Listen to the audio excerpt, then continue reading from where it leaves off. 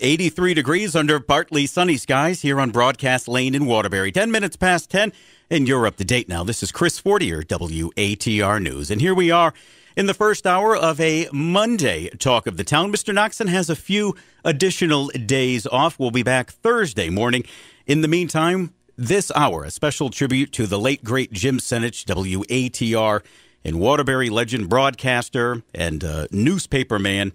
And we're going to reflect this hour and have some great memories with folks who knew him a very long time, including Mr. Tom Shute, Mr. Arthur Secondo with us today. In the second and third hour, some best of segments, Talk of the Town with Mr. Noxon. Same story for tomorrow. We'll be doing some In Case You Missed Them segments on Talk of the Town. And then Wednesday, quite a get. Mr. Joe Markley will be sitting in for Steve between 10 and 1 here on Talk of the Town. So let's kick it off here. Good morning, Mr. Shute. Good morning to you, sir. How's that? Good to be here with you and my friend Art Secondo. We go way back in Suttonton. We really do, you know. But Jim Senich passed away Thursday, I believe, and a great guy. I'm so happy to note that when we put it on our Facebook page, the WHR Facebook page, a couple of days ago, the comments about him from our audience have been so kind and sincere. He obviously had, in his years here at WATR, built up a lot of love with people who listened to our station and the various jobs he did, which I'll get to in a minute. But I, knew Jim when I was 15 years old. I was applying for a job in broadcasting, and this is a true story, Art. He heard my tape, but back then you didn't see the person. You heard the audition tape, and you'd call him in. So he called me in, and he says, I walk into the lobby to meet this Tom Shute guy, and he's this skinny, pimple-faced kid. And he said, you're Tom Shute? Your voice sounds like you're a much older guy. But see, he didn't let that sway him. He hired me anyway, $2 an hour, which at the time was a lot of money. Wow. Now, this is the Southington station at the time. Southington WNTY, station, WNTY. Which had only been around for a few years at that point. I got to do afternoon drive, but then, of course, as it was what they call a daytimer, so later on in the year, there was no afternoon. So it would go off at 4 o'clock. So I was not working much in the winter, but I came back the following spring. I rode my bicycle from home to the radio station. Loved being on the air, loved working with Jim. As a matter of fact, we became very, very good friends. I knew all of his kids as they were little kids. I think there were still a few more to come along the way. And the whole family, just a great bunch of folks. And the whole experience was great. So we stayed friends for many, many years. So how did he come here to WATR? He had, as you are going to mention, he had done a number of different radio stations. I think BIS. I think he went to WBIS for a time. Yeah. And he had done other radio stations, but there was a point where he was out of radio and doing newspaper, and we had an opportunity to bring him here to Waterbury. So he gave me my first job, and I gave him the job here at WATR. And for us, he did talk. He did news. He was news director. He did sports broadcasts, which, of course, he loved to do. And we just had... we gave him all these different things to do, and whatever he did, people loved it. He just had that energy, that positivity, and that great a certain sound that Jim Senich had on the air. Sure. We were listening to one of his old interviews the other day, and I thought that great energy and positivity and interest was always... If you called and said, I'm downtown at the store, he would show you the same interest that he would if you were Phil Rizzuto. Yeah. Wow. So that was a huge, you want to talk about a foot in the door. You're a kid, and you ride your bike to the radio station. You present him this tape. They give you a gig. You're off and running, and you're a teenager with really no broadcasting experience. You just had this natural ability. Well, I went to broadcasting school. Before that? Yeah. Oh, before that? Yeah. Oh. So I didn't realize it was before that. Yeah. So he put me on the air, and that's how it all began. Yeah. Wow. And then I was able to return a favor to him years later here at WATR, and people just loved every job we gave him as programming changed around. They loved him, obviously, and they remember him. There are so many. This weekend was incredible to see so many comments on Facebook and in social media from former players and coaches. Yeah. And folks that you didn't think in that moment, in a play-by-play, if they're playing basketball or if it was a football game, they remember how it felt and their families remembered how it felt that they had become superstars because ATR was doing the play-by-play, and this cheerleader, Jim Senich, made them into celebrities, and it was such a big deal. Did you know about the Jim Senich asparagus place? No, let's talk about that. Wish we had that. It must be here someplace. We got to laughing one night about something, and at some point in his career, and we came up with a fake restaurant called the Jim Senich Asparagus Place, and I did commercials for it, and we had the Jim Senich Asparagus Place commercials on the air, and we had the whole fake restaurant thing going on for quite some time. People believe it only served asparagus. That's why it was called the Jim Senich Asparagus Place, and he went along with it, and he had an all asparagus menu. And we did it for quite some. It's somewhere here in the building. I've got to find it. Yeah, not the asparagus. The restaurant. The old Jim Senich Asparagus Place. Yeah. So, Art, around that same time that Tom is off and running, early 70s? Early 70s. Yeah. You're up there. You met Jim. You're on the air. 60s for me. Yeah, late 60s. NTY goes on the air in the fall of 69. And I think Jim was there from the beginning. I believe so. Close to it? Yeah. Yes. So you meet him. You at that point are sports editor of the old Southington News Weekly newspaper, and you make this connection. Did you know him before you met him at the radio station? He sought me out. Yeah. And I'm going to tell you, you guys don't need anybody else on the show. No, stop it. You two guys talking. I'm going to take my headset off and go home. No. I mean, just traveling to Waterbury for me, that's a big deal. I know. You got here safe and sound. Yeah. I never leave Southington. I saw parts of Waterbury that maybe I won't see again. That's fine. But anyhow, we were thrilled when Southington got a radio station. It wasn't glamorous back in those days, especially when they had the opening ceremonies at the station, and we had the town manager there and different people. The leader of the chamber, whoever it was back then, it wasn't me. But it was a big deal. But we have to point out, guys, that radio, especially AM radio, was not a big deal. And if you were a so-called celebrity, that meant you walked into a drugstore and somebody recognized you. That was it. And Jim Senich was the kind of guy that you just liked him from the beginning. I've always said Jim Senich, if he didn't pay his taxes for 20 years, nobody would even put him in jail. I mean, that's how nice he was. And I think the thing about Jim, when he came to Southington, he realized this was a special place, that he knew sports would be a comfortable place to live and to talk about, because Southington was different. And Jim never wanted any more. He enjoyed meeting John Fontana, hearing the stories about Joe Fontana, and he sought me out because he wanted a lot of this background. And I gave it to him, and we became good friends. It wasn't a great combination. It was like oil and water, but we were friendly. He loved it. Oh, you figure if you start off, and Southington was and is a huge sports town, and the coaches at that time, I mean, that's the Mount Rushmore. And, you come in and you're this new entity, the radio station, and you want to meet these guys, and it can be overwhelming. Joe Fontana, John Fontana, Dom D'Angelo, all those guys. And, Chris, I was rough around the edges. I wasn't, put a microphone in my face. I wasn't used to that. And Jim would laugh a lot of times. Instead of trying to straighten me out, he would laugh because I think he enjoyed it. I've got a few stories here this morning I thought were really, really different. And it would make veterans like you and Tom that had been in radio for a long time go, wow, how did Jim put up with this? But, first time Jim let me have a sports show on Saturday mornings, it was sports secondo style. Yeah. Man, it sounded scary. What's I going to talk about? Jim didn't know what I was going to talk about. But it was like a commentary show for 15, 20 minutes. And after 3 or 4 weeks of doing the show, Jim, he called me into his office. That little thing was no bigger than the men's room. He says to me, he said, geez, I hate to tell you this. Am I all done, Jim? No, you do great. He said, but I have to put a disclaimer on your show. And I said, what is that? He said, that means that if anybody gets mad and tries to sue us over your comments, that we're not responsible. Oh, yeah, I've heard of that. Go ahead, Jim. And there it was. After my show was closing, there's that tape commentary. the opinions expressed by Mr. Secondo do not necessarily reflect those of WNTY. Hey, no problem. Jim would laugh at me. He said, don't worry about that, just a formality. But that led me to the Plainville Southington game, and at halftime, that's when we actually had a booth to speak on, because we were doing the games on the roof of Southington High's locker room, which if you took an extra step, you ended up on top of a cheerleader who was walking by.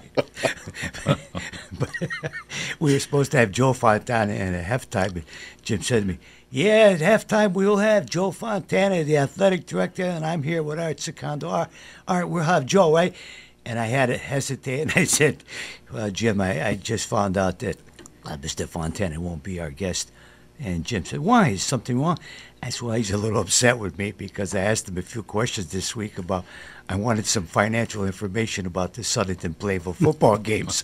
And he got really mad and told me to get lost. And I guess he's getting back at us, or me, by not being with us this halftime. And Jim couldn't stop laughing. And Jim would say, I remember him saying, ladies and gentlemen, you'll have to put up with us. We're going to kill some time, because Joe Fontana, Joe Fontana is a little upset with Art Secondo, because Art was really trying to get some information from Joe Fontana that nobody has been able to get for the last 20 years. Yeah. Yeah, I was a little embarrassed over that, but Jim understood. What did you talk about on the sports show that got you a disclaimer? Or did you just was it more local centric, or did you just sports in general, national? I'm not ashamed to admit that I was a studious at Southington High. I didn't go to college, but I was president of the Key Club. We won a national award. I was president of the boys leadership, so I was doing a lot of things. So really, Jim knew that I love sports. And I played on the first state championship baseball team. In basketball, I had my problems with the head coach, who, to even today, I say he played favorites. And they say he didn't like Italians, but I didn't believe that, but it was true. Rest his soul. But anyhow, I was the kind. That's right. And when he retired, I did a full-page spread on him, on all his accolades. And then the longer he coached, I realized that this has to stop. And I did a commentary on my show on Saturday, Sports Secondo Style, where I called for his resignation. And then a week after that, I called for Joe Fontana's resignation, because Joe thought he was not only athletic director, but he thought he was the mayor of Southington and also the governor of Connecticut.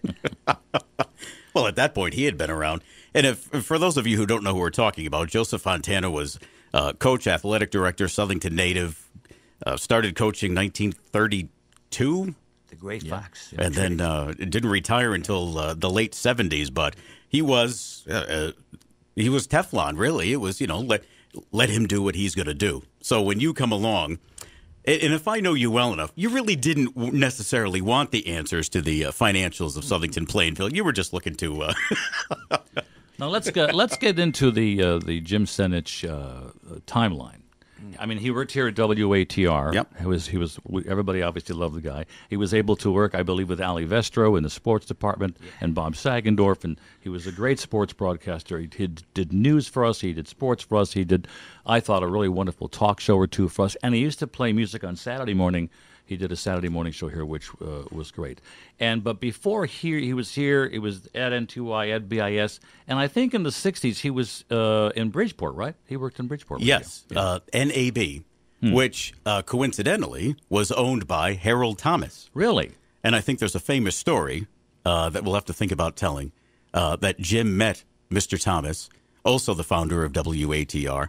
I think Jim was a young broadcaster, and he kept seeing this guy outside. Remember this story?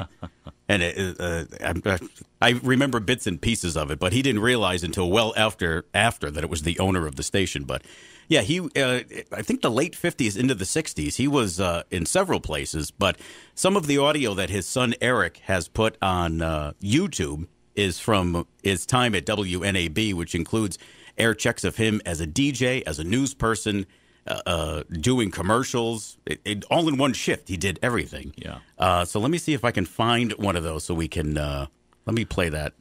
I have a very funny Jim Senich story for you when you're done. All right. This is... about those days. This is brief. It's only 20 seconds.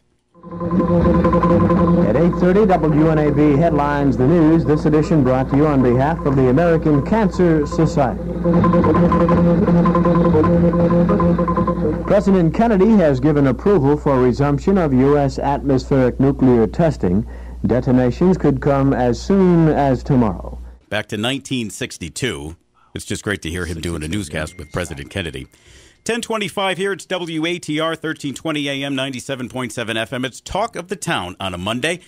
The best of Talk of the Town with Steve Noxon for the 11 and 12 o'clock hours today. Steve taking a few days off. He'll be back on Thursday.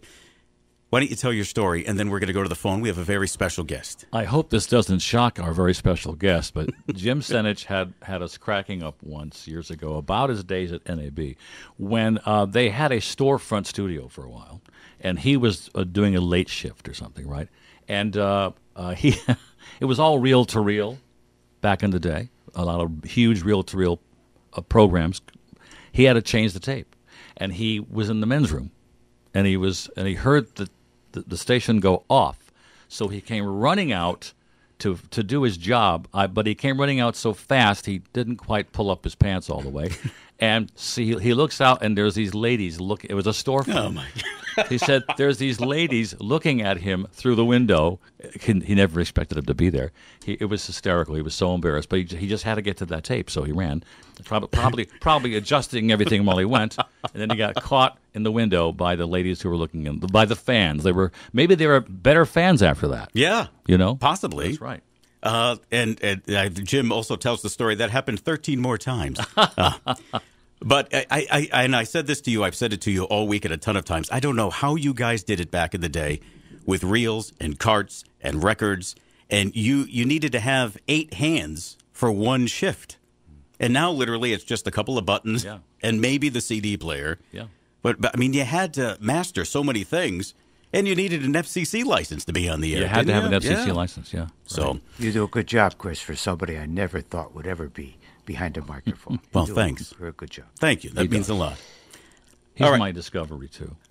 We have, that's true. That's true. I was emceeing the Apple Harvest Festival dance. Wow. And you said, you have a great voice. And I said, yeah, but what am I going to do with it? Because I remember seeing a board like this and thinking it was like being in a cockpit. And I was scared of all the buttons, so I never pursued it. So we have Marty Senich on the phone. Good. Jim's son. So let's pop in and say hello as we remember the late, great Jim Senich, WATR radio personality and a great newspaper man of 45 years. And let's say good morning to Marty. Yeah, he did all that, newspaper and sports and broadcasting. And Marty Senich. Tom, is that you? It's me, along with Chris Fortier and Art Secondo.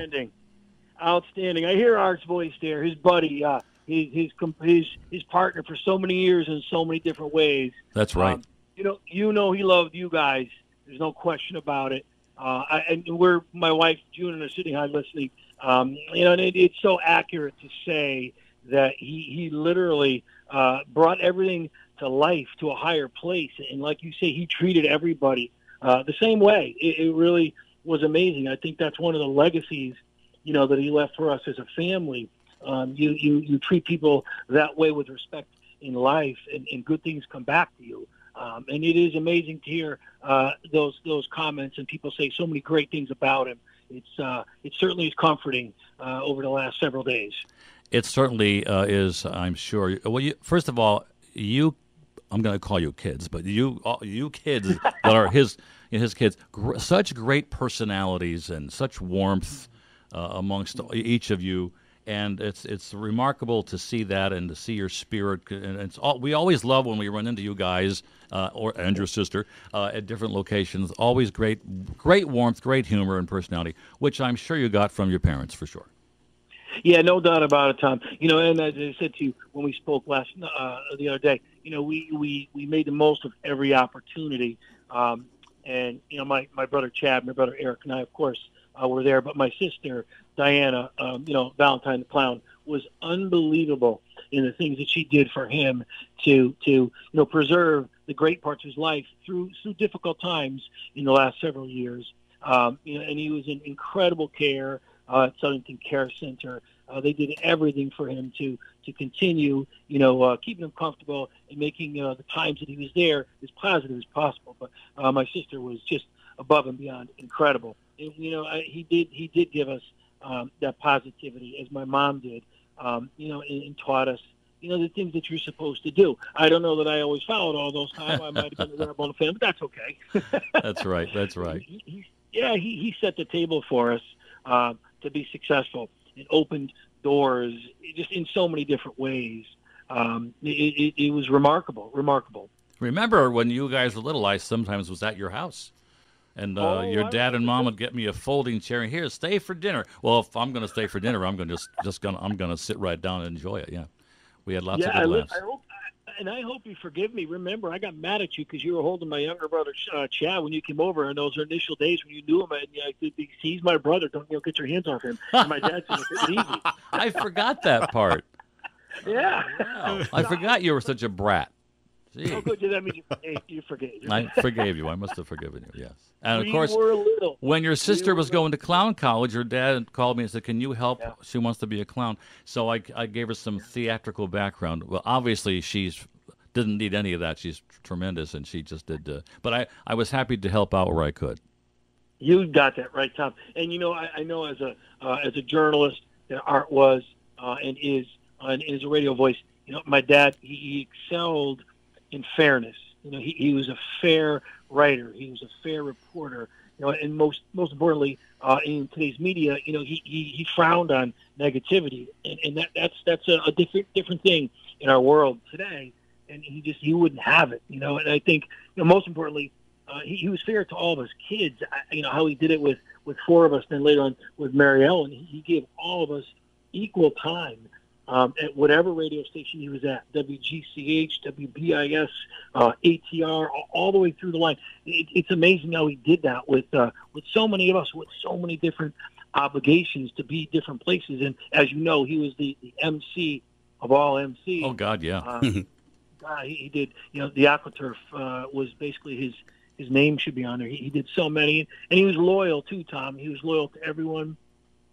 Everything he did, he prepared. He did his homework. He made sure he went in there and he knew what he was talking about, which is amazing. To hear that clip that Eric shared from so far back, 1962. He prepared. He didn't want to go in not knowing, and that was huge. And as both you and Chris, you know as well. He to me, I'm biased now, but he's the greatest storyteller of all time. People who had heard his stories so many times needed to hear them again and again. Yeah. And people who were close to him, had to hear them, and he just captivated everyone's attention. And he taught us to be respectful. He taught us to handle things with class, and that's not always easy to do. Well, I was saying earlier, some of these audio cuts that I've heard in recent days remind me of how much energy and kindness he had on the air, and interest in who he was speaking with. Interest and energy. Yeah.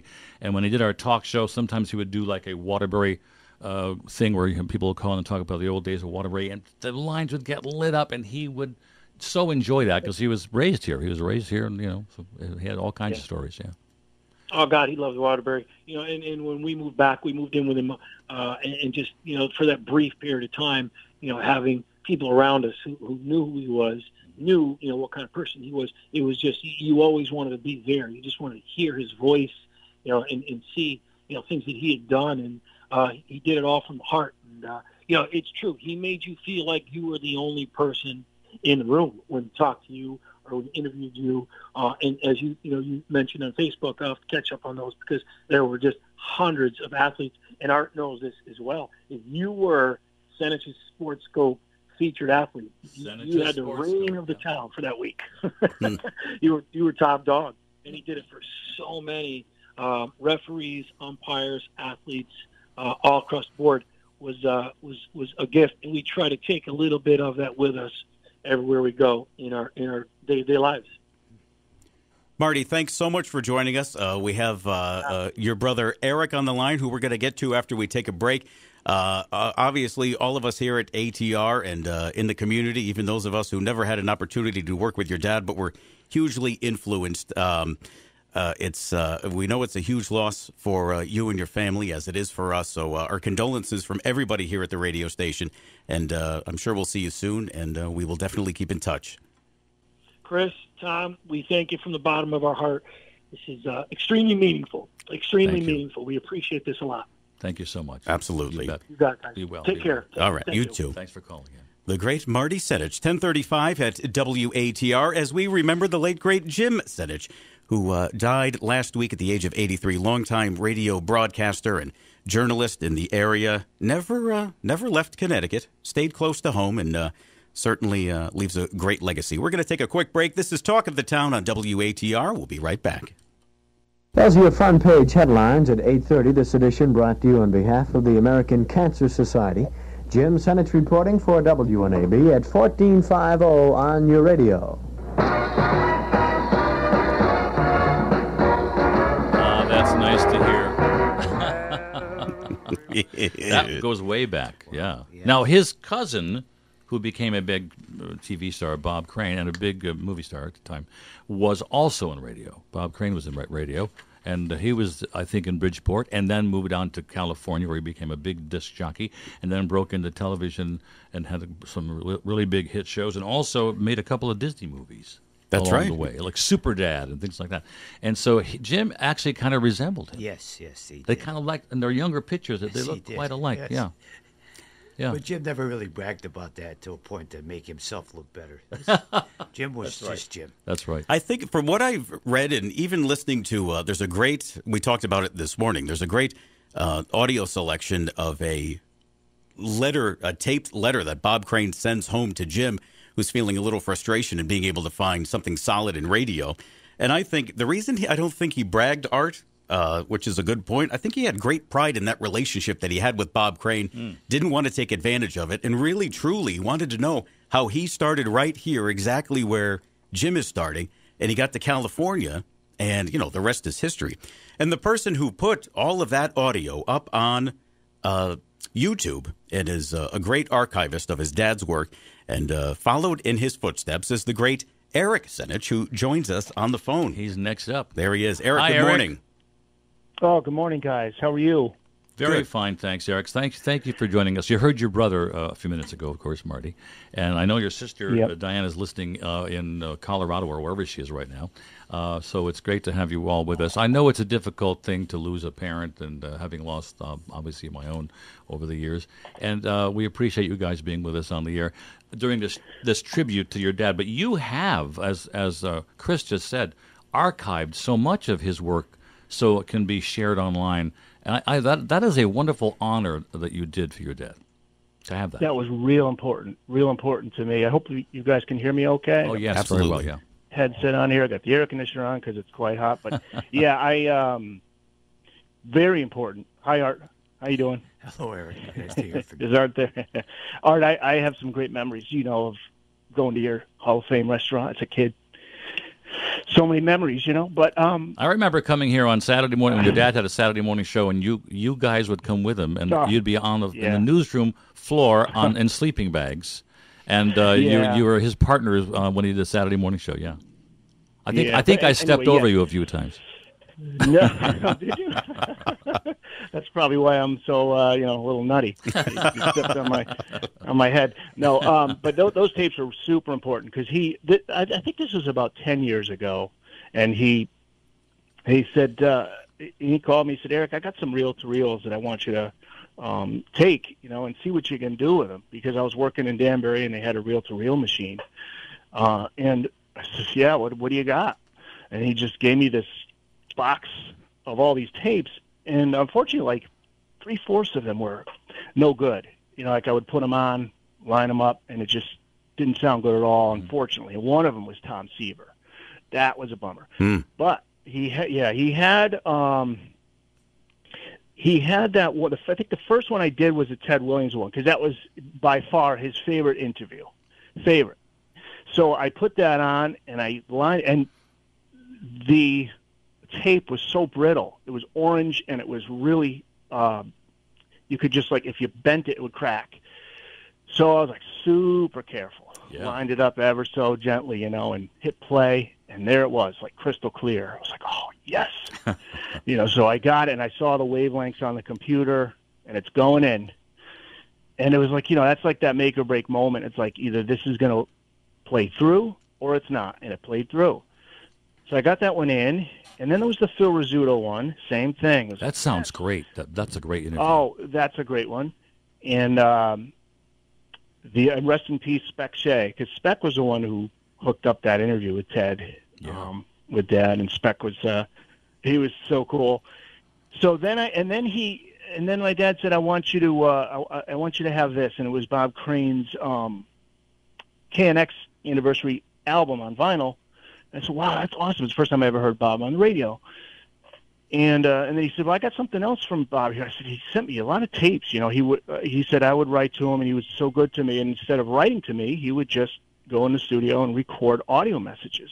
So he handed me these things, and it was like, I'm holding these things. I'm like, I can't believe this. This is like audio of Bob, talking to my dad. What's it going to sound like, So I put it in, man. And I was like, I remember that day just putting it in, listening to it from beginning to end. I was like, wow, this is so. And then at the end, you hear, and Bob's at the end, he's saying, best of luck on your upcoming wedding. And that was with my mom. Wow. So this is 1963, and Bob was still at KNX. He was trying. I don't think he didn't have the Donna Reed show yet. He was struggling. He wanted to get into radio. I think he says it in there. He's like, everybody wants me to be an MC. But man, just to hear Bob, like, just at one point he goes, but for God's sakes, Jim, don't give up. Don't give up. That's the worst thing you could do.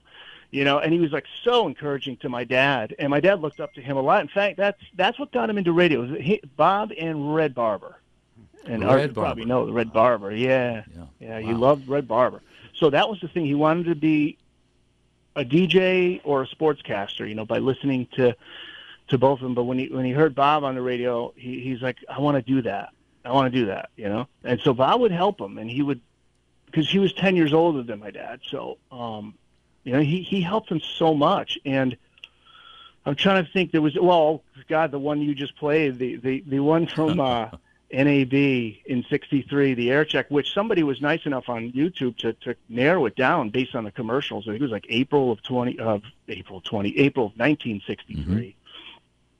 And you hear my dad talking about JFK. Mm. It's like, oh man, it's great. So I played it for my dad, but like I said, he was just like so humble and modest. He's just, he never bragged about it. So I'd be just like, I'll do the bragging for you, Dad. I bragged about it wherever I went. Even at the nursing home, I'm like, see that picture up there? That's my dad. That's when he's in radio. And that's Bob Crane. That's his cousin. And then you see this here? And I'm showing on the Observer. And see, he's if you go to Rentschler Field, he's in the Connecticut Sports Hall of Fame. I didn't care. I was just like, yeah, absolutely. on him everywhere I went. Absolutely. I didn't care. But I learned from him that same modesty. Like, anybody kind of like, if somebody came to me and he would compliment me, I'm like, oh, cool, thanks. But, but it was like vice versa. He was so proud of all his kids, so he would love talking about all of his kids, equally. Now, Eric, like you were in radio too, right? You followed Dad's footsteps, yeah. Mm-hmm. Everything he did, I would do. Mm-hmm. It was never like he was like, do you want to do this? Or, you really should do this. It was just like, I saw him do it and I would do it. Like he was like the first rock star for me, and as a dad, listen to rock and roll and all that. You can't get a better compliment than that. You really can't. He was get it. the guy. And we used to go, I would go to him with him to the radio station, but then also like he'd take me out every Thursday for dinner. We'd go out to a restaurant, and pretty much every week there'd be somebody, Jim, how you doing? And there I was like, 7, 8, 9 years old. I'm like, oh my God, Dad is the coolest. How you doing? And my dad would be like, this is Coach so-and-so, and and then Mr. Senich, how you doing? Oh my God, it's great to see you. Eric, this is so-and-so. He's the center fielder for the Blue Knights, And I was like, yeah, man, my dad's the coolest. He was. You know, And- he he did so many things in his life, and you're right. He met so many people, and he, the sports dudes and radio aficionados and music.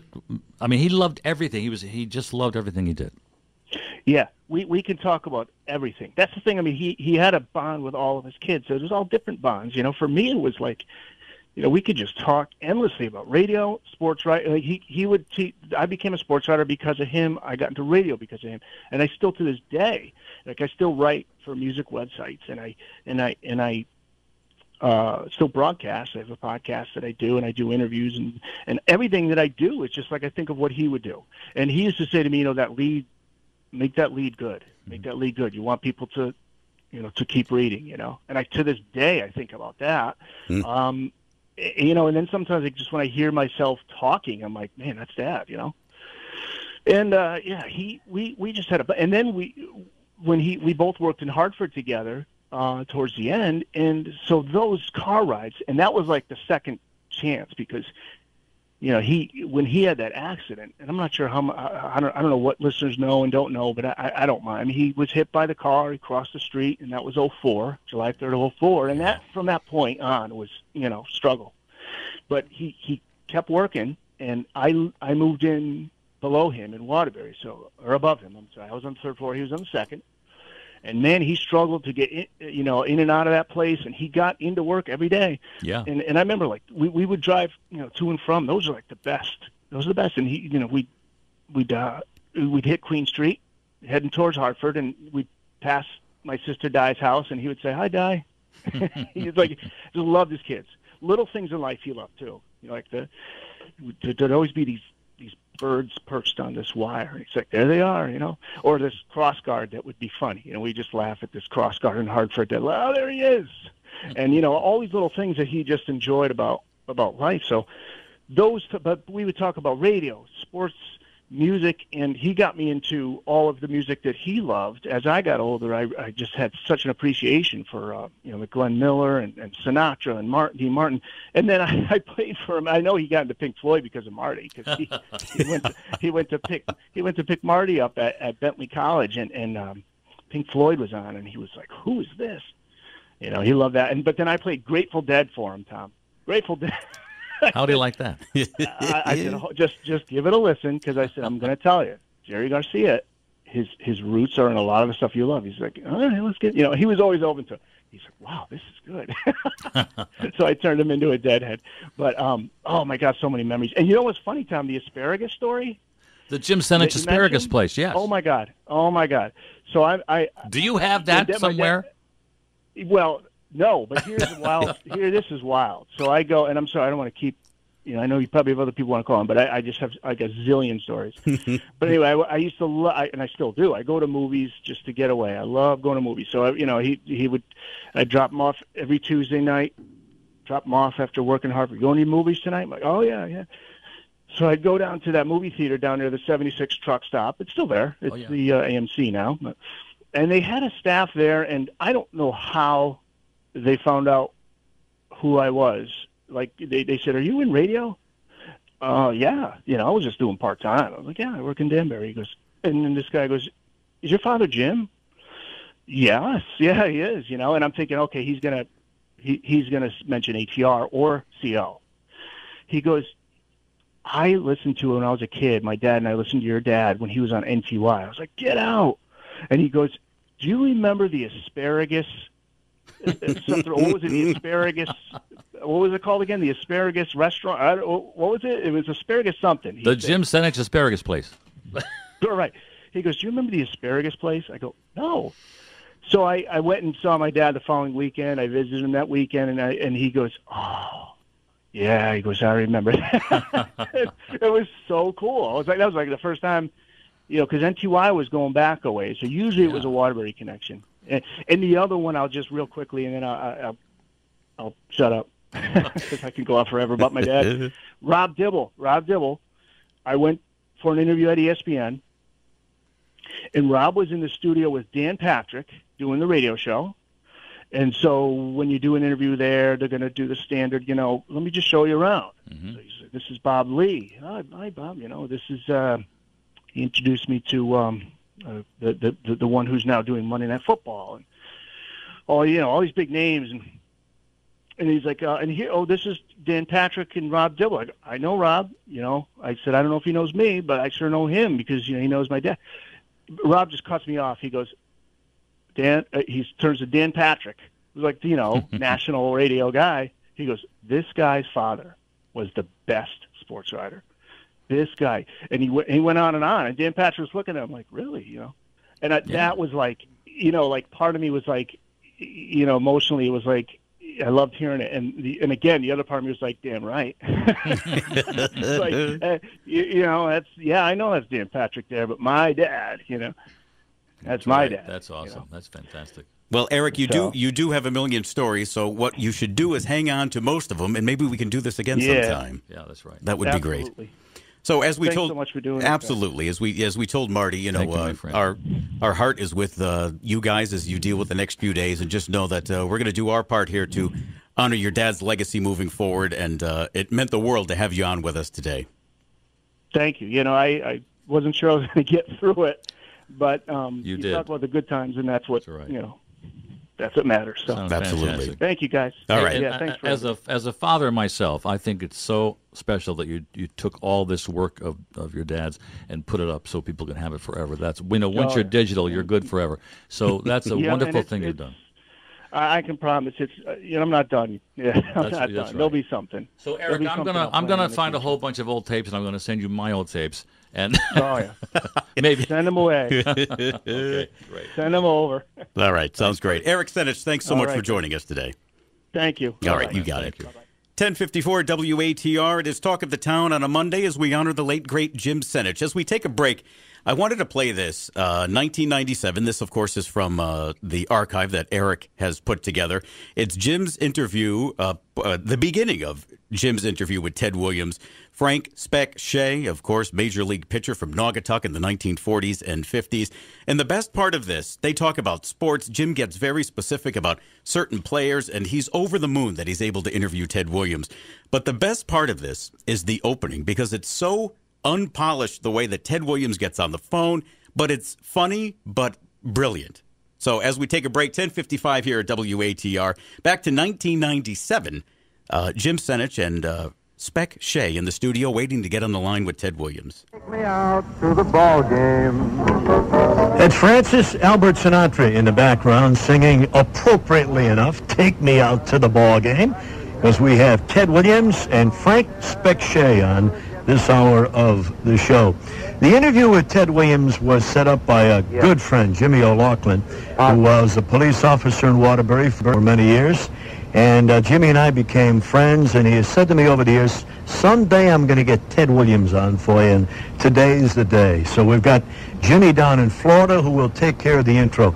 James, my friend, I can't thank you enough. My pleasure, Jim. My pleasure indeed. I'm here with the greatest hitter baseball has ever seen or ever will see. You hear him? Do you hear him in the background? Okay, I'm going to turn him over to you. Here he is. Okay. Ted Williams. Take it away. Okay. Hey, Ted. Hello. Hey, Ted. Jim Senich. Jim Senich. Yes, how are you, buddy? Are you in Connecticut? We're in Waterbury, Connecticut, and we've got Frank Speck Shea in the studio with us. Oh, boy. How is he? Well, he's right here. Say hello. He's very good, and how are you? I'm pretty good, and I'm with my dear friend Jim O'Loughlin. This is Chris Fortier, WATR News, and for the next half hour or so, navigating you through Talk of the Town on this Monday. Steve Noxon has a few more days off. He will be back behind this very microphone Thursday morning. What we're going to do for the next 35 minutes or so is continue our remembrance of the late, great Jim Senich, radio broadcaster, WATR legend, newspaper man, and had a great damn time doing all of it. So Art Secondo still with me here, Southington journalist, former president of the Greater Southington Chamber of Commerce. Art's been around a long time, newspaper man himself, and did some radio work with Jim Senich in the early days of the old WNTY in Southington. And we have two folks on the phone that have waited a long time. So, Art, let's do this. Let's go to the one who's been waiting the longest, and we know both of them. The great Karen Avidable, former editor of the Southington Observer, where Jim was the longest-serving editor in the newspaper's history from 1980 to 1988. And Art is laughing because to be the longest-serving editor for 8 years in the 1980s is a huge accomplishment. And but Karen goes back even further with Jim, and she's going to tell us that right now. Good morning, Karen Avidable. How are you? Hi, Chris and company. How are you? Good, good. Great to have you with us. Good. Art Secondo here with me. Hello, Karen. Yes. Hi, Art. So you got into journalism very young, very early, and ended up being the editor of The Observer in addition to other publications. Right now you're at the Catholic Transcript. You knew Jim early on as you were still getting your feet wet. Well, I sure did. So I knew Jim's children, just going to school with them.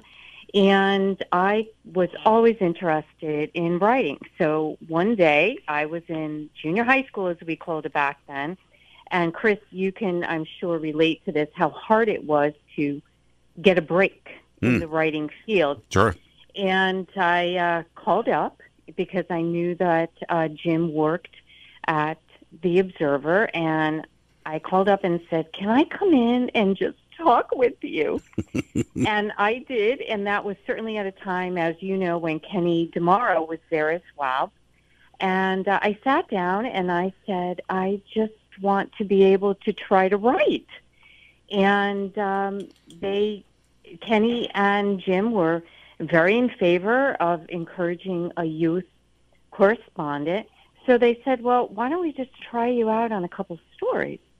So I said, okay. So again, I'm in junior high school, and I get assigned some couple stories. And the first story that I did made the cover of The Observer, and that was the only Miss Southington candidate who went on to win the Miss Connecticut pageant. And of course, you know, you're in junior high and you're thrilled. And that was back in the days when you would basically, I think I had a typewriter, so I probably typed the story out, and then I would go drop it off at The Observer and stop in and talk with Jim, and then he'd give it to Kenny to type up. So that was back in the day when you didn't have computers to send it electronically. Yeah, it was like a 4-step process back then. Oh, yeah. Absolutely. And, you know, so my mom would drop me off at The Observer, and I would just kind of make the rounds with the reporters who were there at the time and always stop in to say hello to Jim. And, you know, people certainly in later life remember Jim at the radio station. But Jim was a solid newspaper man. And he knew how to take a story, how to go after it, who the contacts were. And he did it in a really calm and patient manner, which was a real great learning process. And when you're a kid trying to break into this field, and it's obviously dominated by adults, and you had an editor who was giving you a chance to show what you got, and to be patient about it, and to be encouraging and supportive about it, made the whole difference from my high school career, continuing to do stories for The Observer, and then through college and into my professional life.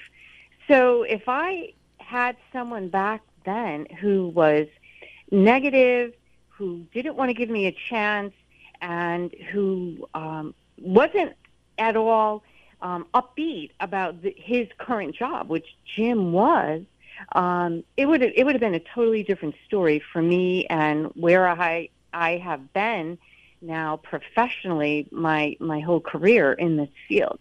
And so it made a huge difference. And then to go back in 1996 and become the editor of The Observer, and that was at a time when Art was there as well, was just life-changing back then in this field, because it was hard to break into it when you were a junior high school student and to really get the support and someone who was just lending a helping hand for a student back then. So I owe Jim Senich and the late and great Kenny DeMauro all of the credit for taking me under their wing and molding me into what I've been my whole life, which has been a reporter. I also contribute to the Hartford Courant, which I've been doing for 5 years. So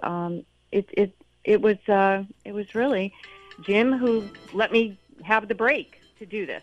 Well, and you couldn't have spoken truer words that if you had ended up with someone whose personality was a little more off-putting or you were more intimidated, you would have figured out what plan B was. And it was the same thing with me. You and I kind of took the same path. I probably a little bit later, I was already in my early 20s by the time I actually passed along some things I had written to Mr. Secondo.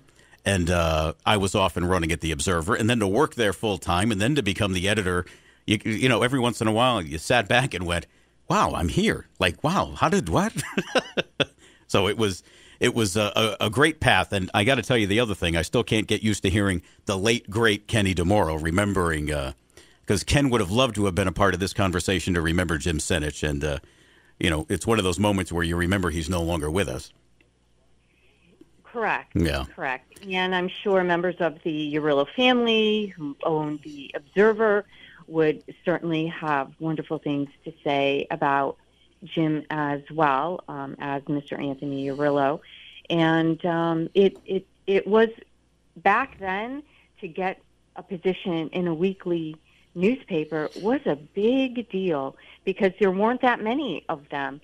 And Jim really should be credited for everything that he brought to the table. It was I always have a funny story that you'd walk into his office, and back then, you know, the newspapers were broadsheets, and there were just the piles and piles of observers that were on his desk, and also at that point, many of them had been, you know, bound into, you know, big booklets.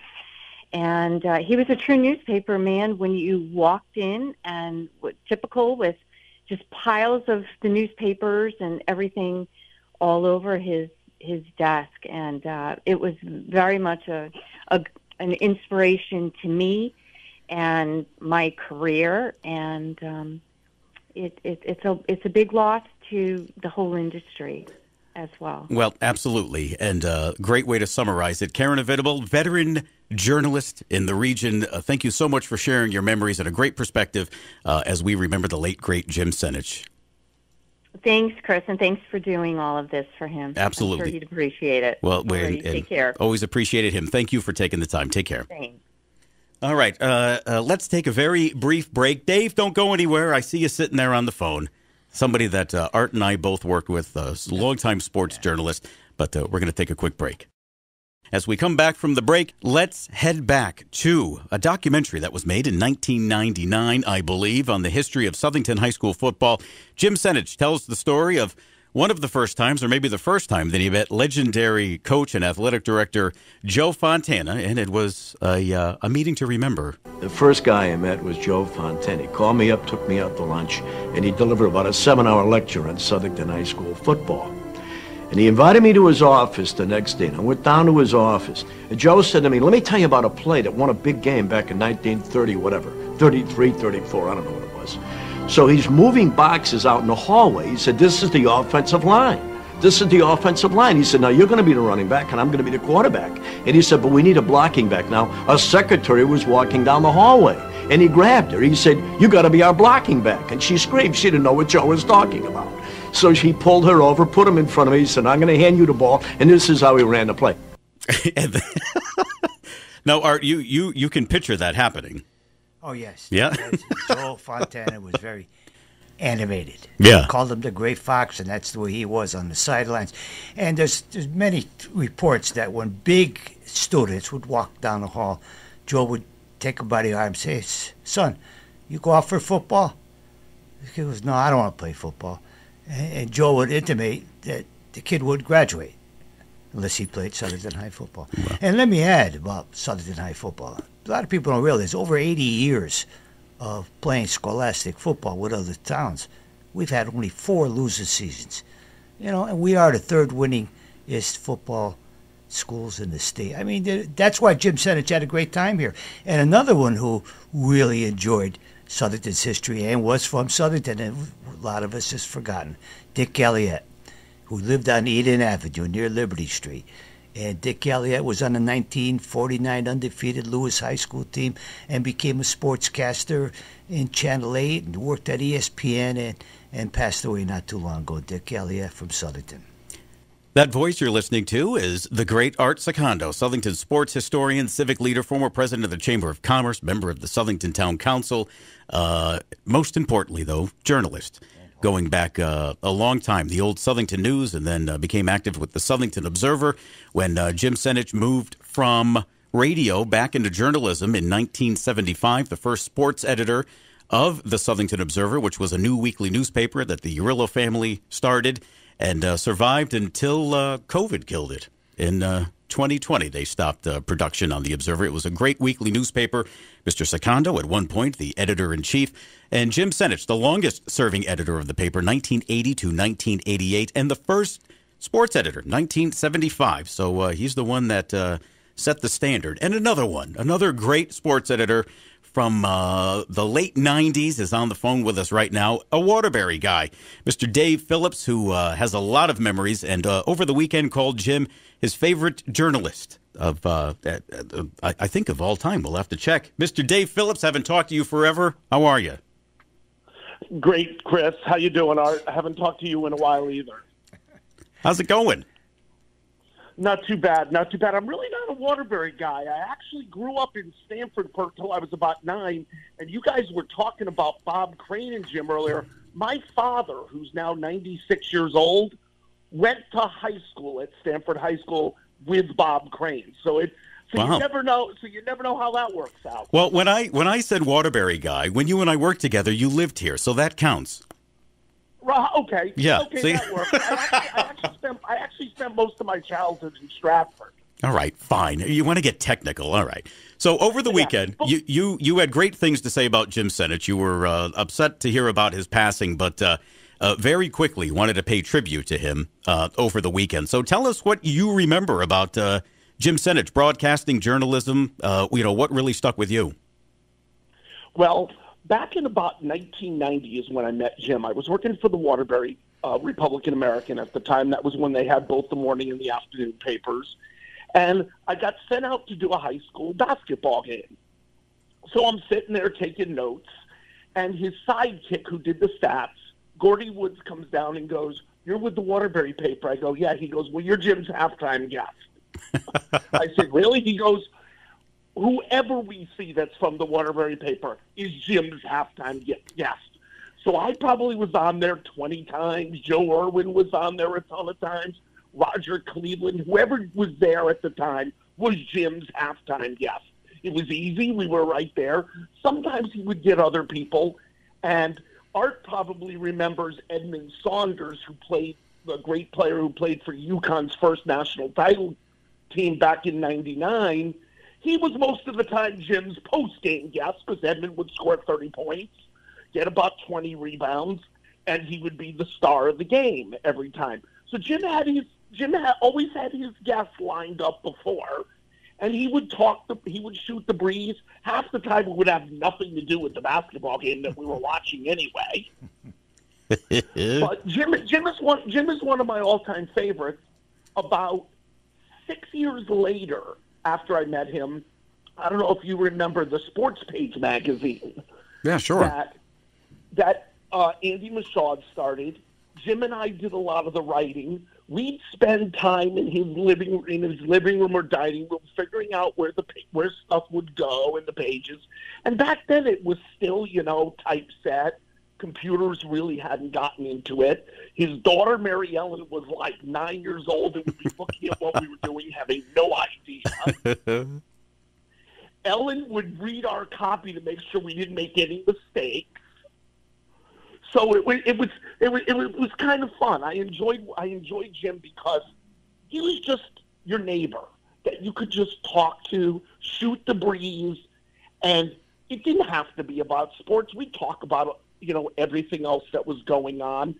But then when we'd come back and we do the sports, and he would talk about his beloved St. Louis Cardinals, and I would talk about my Mets, who were lousy at the time. Yeah, at the time. They're pretty decent now, which I'm happy about. And then when I went to Southington, when Art hired me to work over at Southington, started doing news, then they moved me to sports.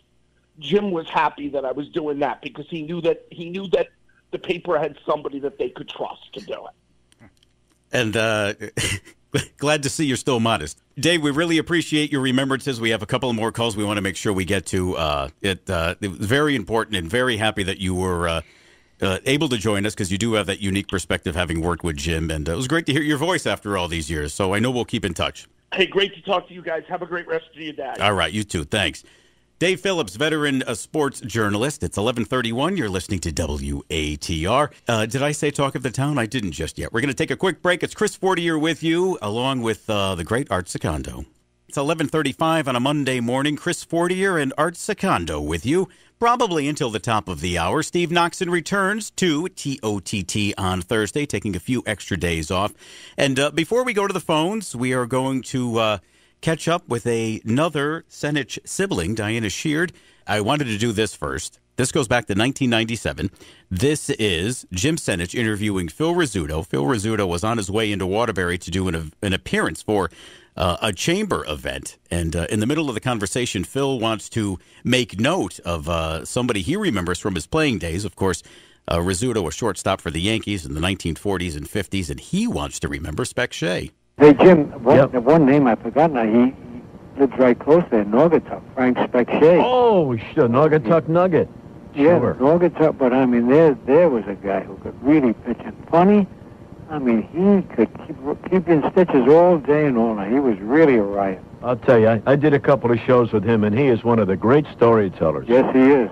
And hey, he could handle that fungo bat, too, right? Oh, yeah. He could really whack that ball. Yep. He's a great guy. Another great interview, Jim Senich with Phil Rizzuto there, back 25 years.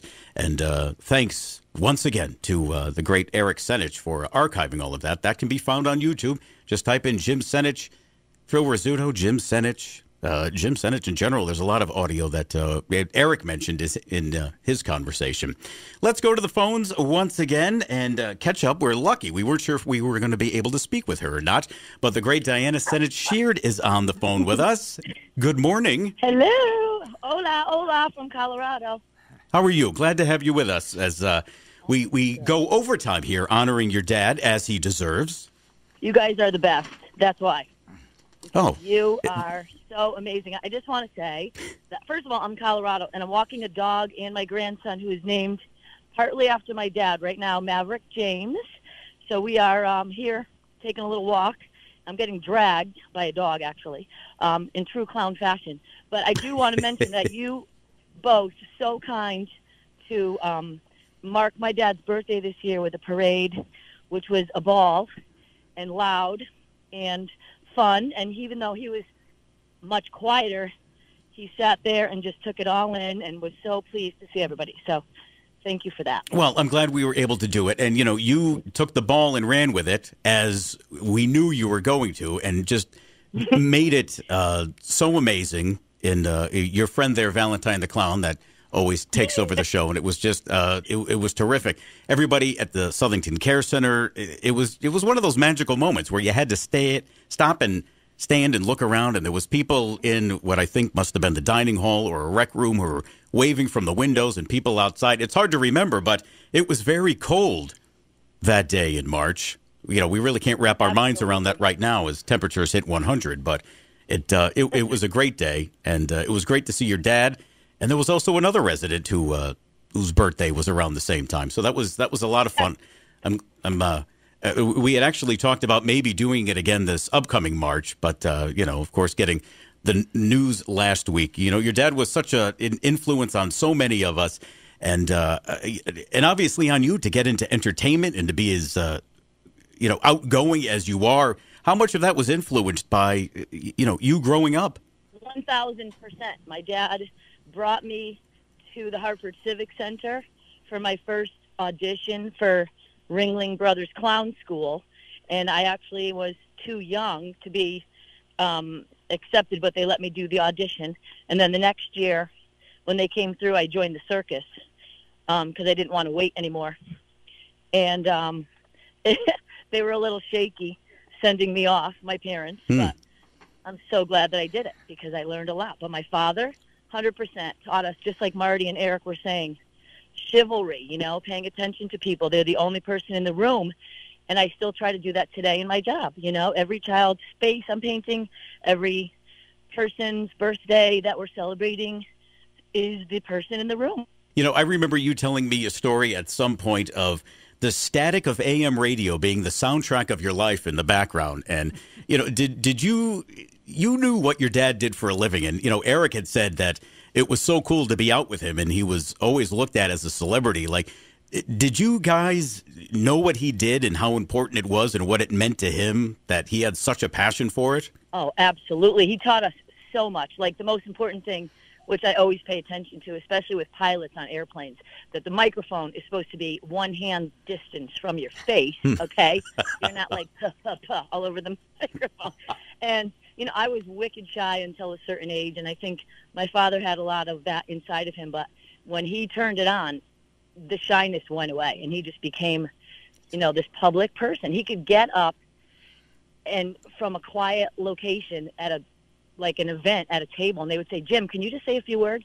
Boom. He would get up and just nail it every time, and people would be laughing, and it just amazed all of us. It amazed all of us. Well, and he also became a sought-after master of ceremonies for a long time. Oh, yeah. Yeah. He would do a blessing first. He was like part deacon, I think, and part comedian, and then roast you. And it was perfect every time. Well, that's the way to do it. Yeah, people would say, can you get up and do a blessing? And he would give the most amazing blessings at my friends' weddings and, birthday parties before meals. And then they'd say, can you say a few words? And he would just drop you. And it was perfect every time. It was, I think you and I first connected when we knew that we wanted to give your dad the Betty Crower Humanitarian Spirit Award because the first award we gave out after Betty died in 2016, it was the first one that she wasn't going to have a hand in helping us hand out. So we needed to figure out who we were going to give it to because in true Betty Crower fashion, she already had a list of about 27 people who should get the award. And that first year after she left us, your dad's name came to mind because I thought, as a journalist, as a broadcaster, but also just what he did at the core of what he did. He wasn't just a writer. He wasn't just a guy on the radio. As a newspaper reporter, as a columnist, I said in Facebook yesterday, he made celebrities out of these student athletes from Little League until high school, and it wasn't a job. I can't imagine your dad sitting at a typewriter just pounding out a column every week that he did. It was within him. It was such part of his spirit, and how that has stuck with people, as I said earlier. And the fact that you guys were so receptive to that, and I think it was one of the first times I had actually spent some time with your dad. And again, as I said in social media over the weekend, he had such an influence on me, but I never got to work with him. But that's how important, especially here at ATR, where we pay such tribute to people who used to work here and the influence that they still have. And that was your dad. So to be able to honor him and then to have you and your siblings join us that day in the summer of 2017 is something that will always be with me.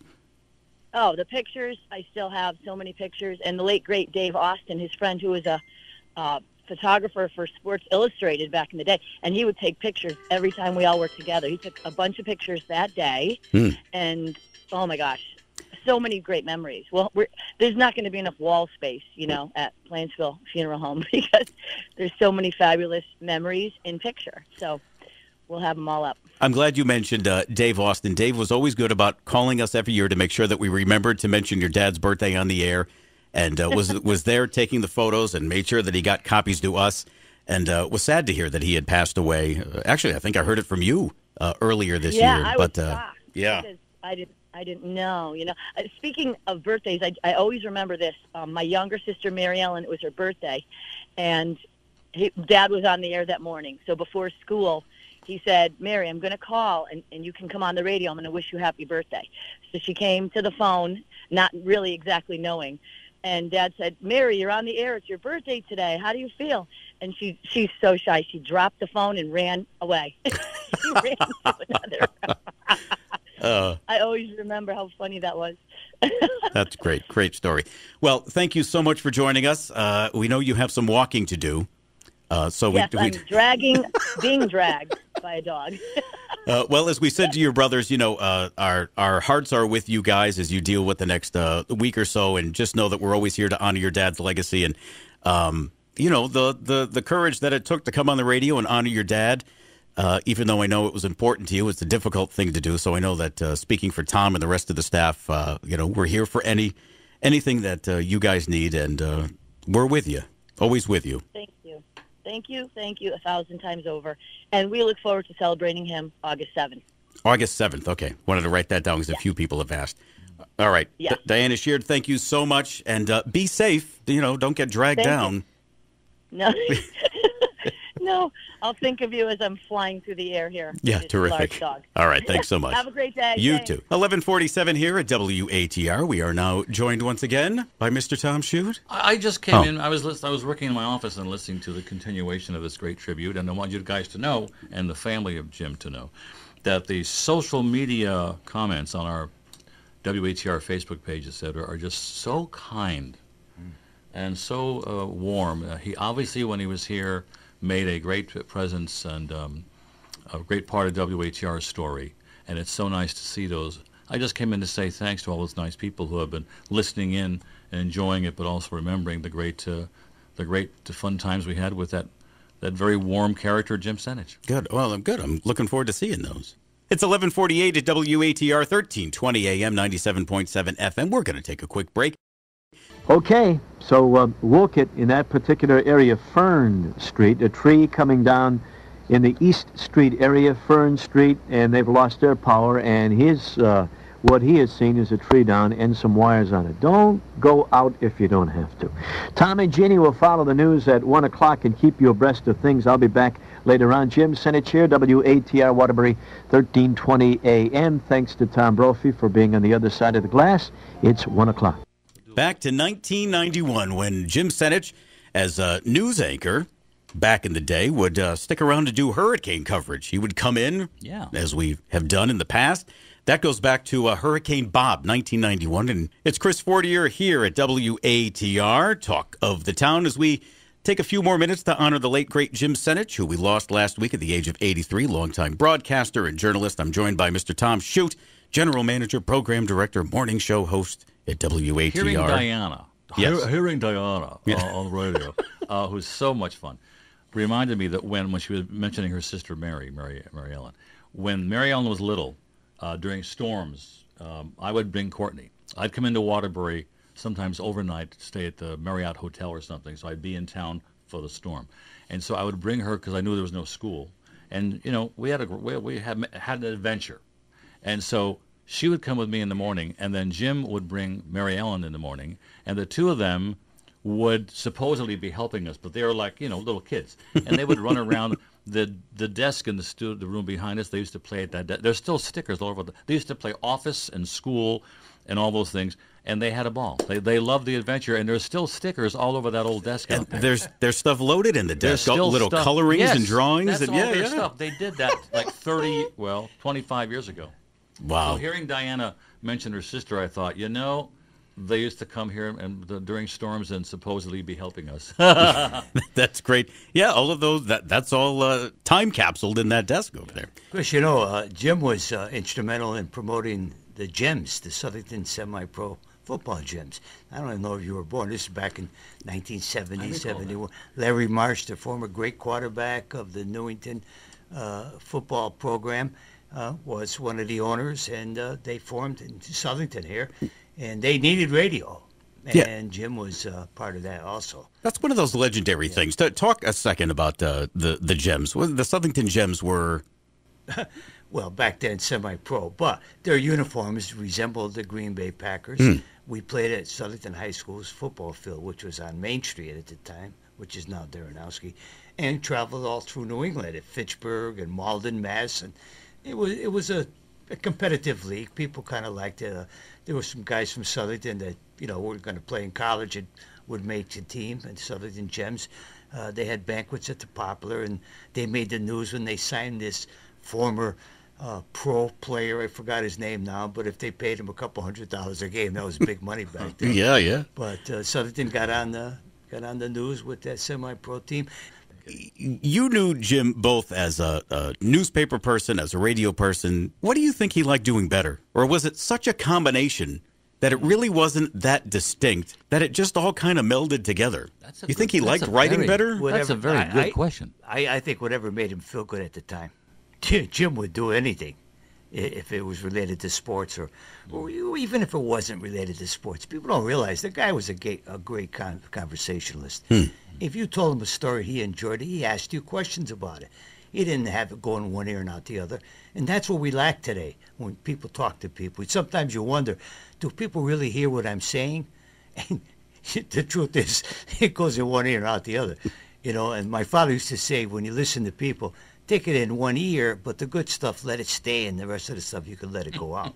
But don't let it all go out the other side. That was smart. So, Jim was a good man.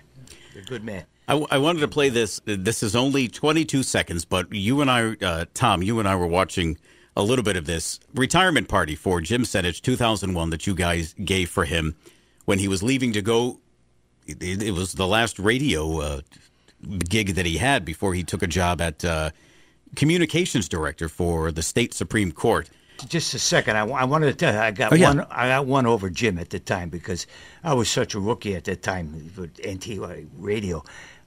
Jim was like my mentor, but he would let me bring in any guest I wanted. So one Saturday morning, I brought in the National Bouldergeister champion.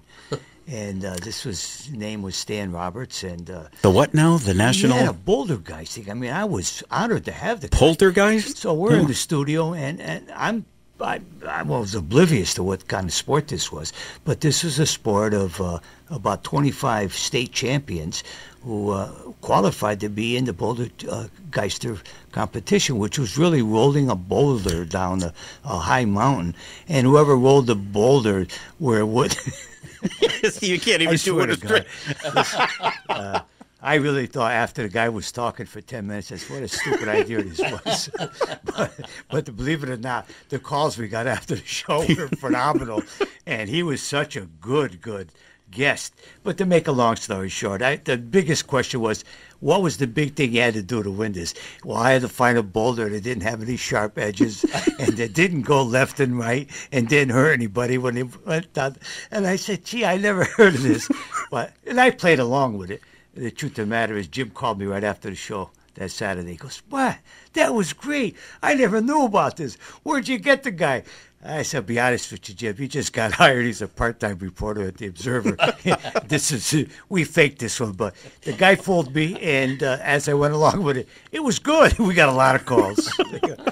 He says, Art, you got me on this one. I just believed you right now, Art. Yeah, the Bouldergeister champion.